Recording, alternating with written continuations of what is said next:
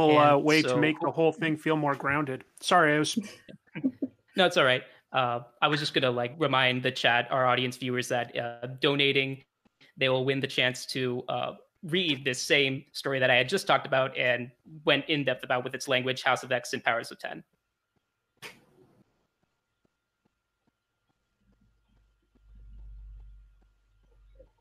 Am I having trouble picking people up right now, or?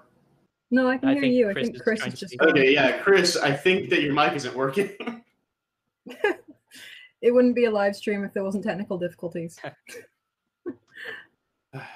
Well, we're going to have to cancel Chris's panel. All right, Mickey, you're going to have to do, all the rest. You're putting it all on me now. I do have to say to people, please donate. We are so close to $4,000, which is just insane. I've just been checking the Tiltify page. And the joys of having slides prepared is that you don't have to stare at this mug while I'm talking. So one of my big joys in studying comics is narrative. I absolutely adore how narrative interplays into different mediums, and with comics especially. And there's this conversation Owen and I have had long running for a while about the closure of myth. And given that today is the 82nd anniversary of Superman, what better day to talk about the closure of myth and Superman?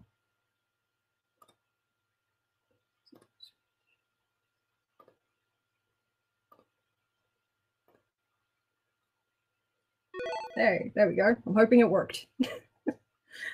So, I will be looking at the New 52 Superman in particular, and the importance of closure in myth and narrative. So, Superman is a character that has endured for over 70 years, 80 years, 82 as of today. Due to the timeless nature of his origin and values, the character has continued to endure.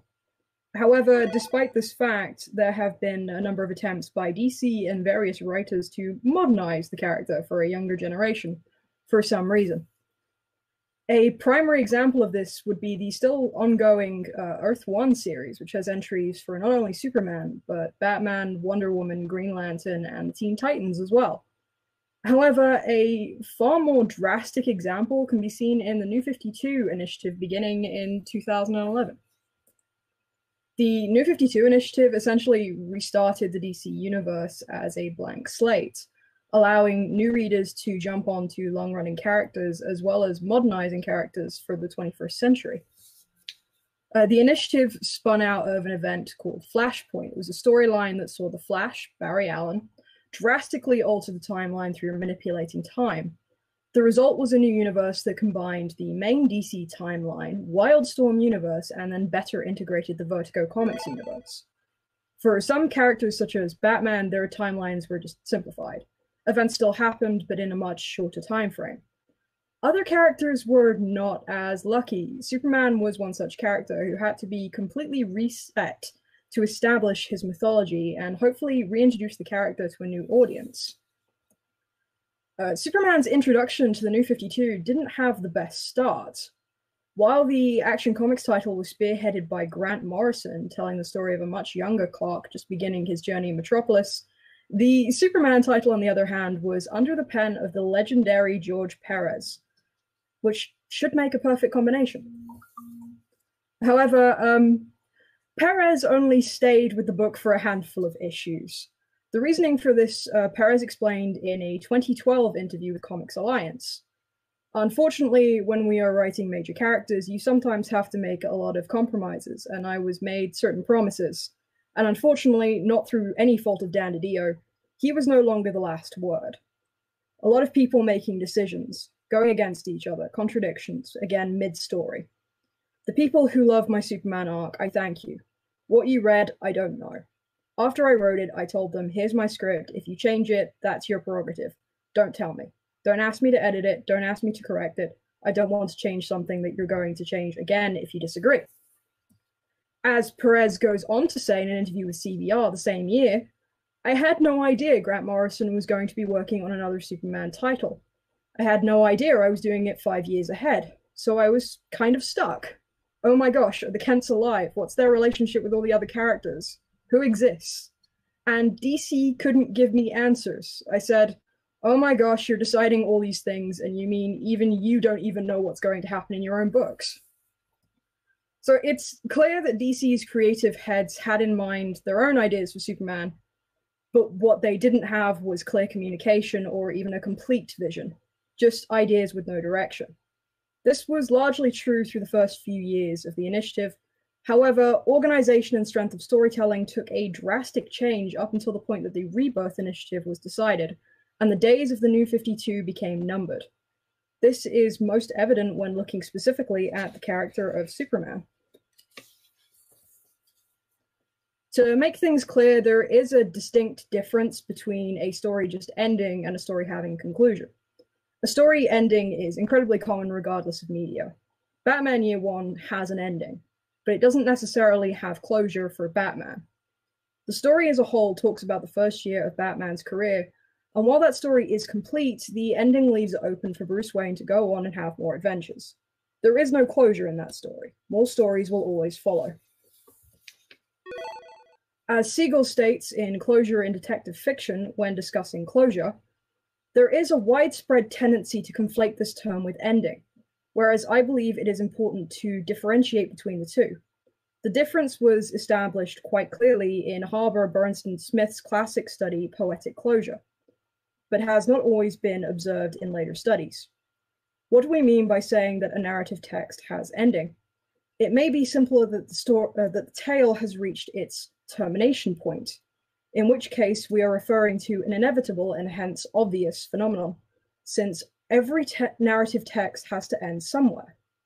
On the other hand, we might be referring to a sense of an ending, that is, not the textual termination point itself, but rather to a certain effect or perceptual quality produced by the text. In Smith's formation, one of stable conclusiveness, finality, or clinch. In such a case, what we are talking about would better be termed closure. When discussing closure then, especially in relation to Superman, the only place in which you can find this is either in Elseworld publications or in the New 52 incarnation. While the beginning of the New 52 was a rocky start to say the least, we had a clear arc through the 5-year publication as well as a conclusion. During the latter half of the publication, this version of Clark began to resemble the classic interpretation in terms of spirit and heart. At issue 38, this version of Superman gained a new ability known as the solar flare, an explosive ability that released all the solar energy within his body. While it's deadly to those around him, it strips Clark of his abilities while he's recharging. It's an experience that is entirely new to him, but leads Clark to open up to his dearest friends, Jimmy Olsen, just an issue later. Unfortunately, from issue number 41 onwards, his secret becomes revealed to the world, and the downside to the solar flare really starts to sink in. Superman begins to resemble his Silver Age counterparts, less powerful with diminishing abilities, no longer able to fly, but still with great strength. The world now knows who he is. This is something Clark has to deal with, along with the entire world knowing his identity. Alongside this, a story in the Justice League books had Superman thrown into the pits of Apocalypse, where the negative energy corrupted him. By the time we reach the final few issues of Superman and the aptly named storyline, The Final Days of Superman, Clark is very much aware he is dying. The end of the New 52 Superman almost grounds the fantastical death of the superhero characters in a stark reality. This version of Superman dies. Death is a real situation. Here as it is in the real world, heroes can die. As Sarah Gillard states in her paper Magica Jurid, Classics Closure in Children's Fantastic Fiction, in one sense, the return to reality closure asserts the conventional ideological mandated meaning and indeed relations between the conceptual pairs adult and child, fantasy or dream, and reality. But to do so, it must counter a potential obscuring of such meaning and relations. The initial narrative moment from fictional reality to fantasy rises the possibility of regressive slippage from adulthood to an idealized realm of childhood.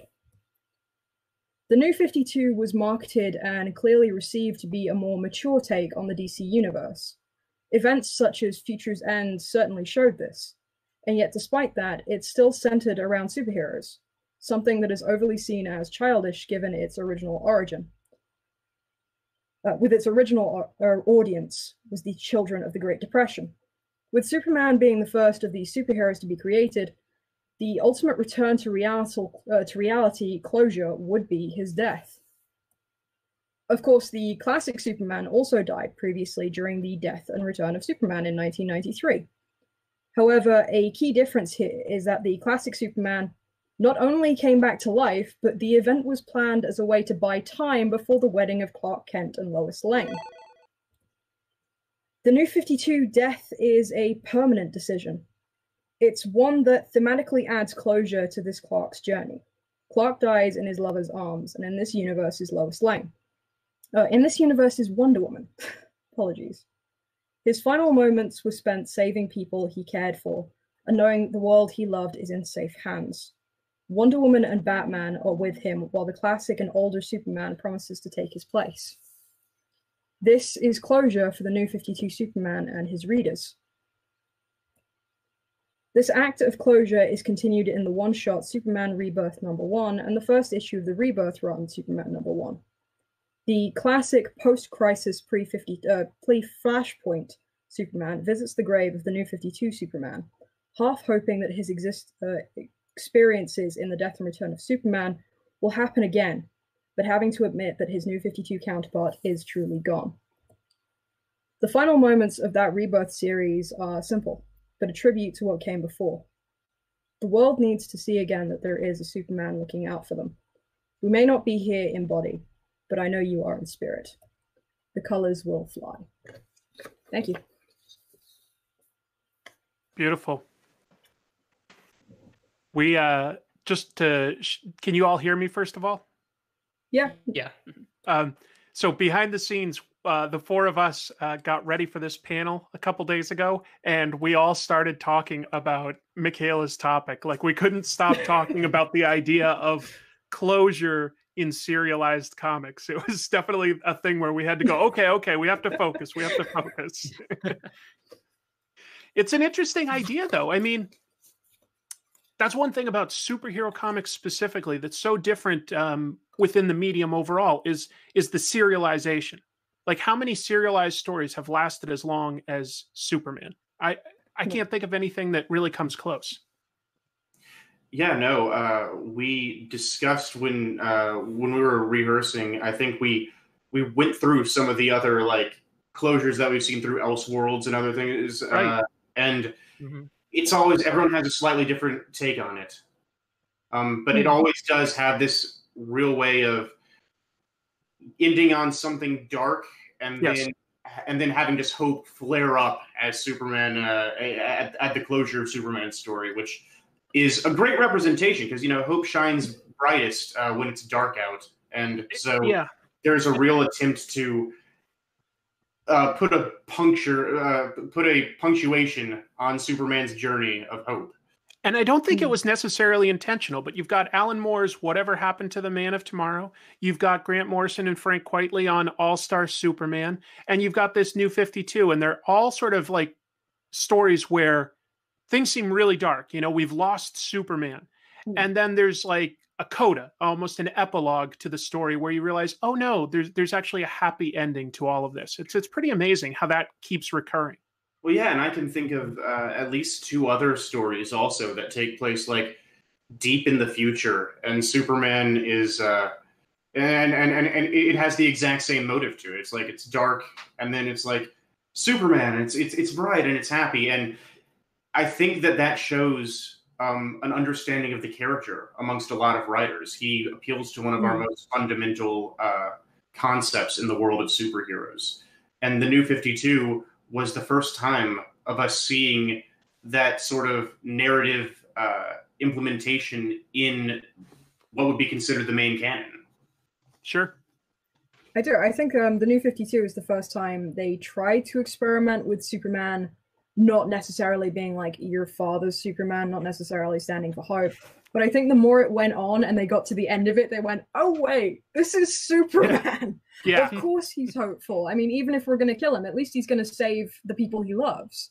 And before I pass over to Chris, we have just passed 4K in donations. Yeah, that's US dollars. Amazing. But yes, that's very impressive. Yes. Thank you, everybody, for that.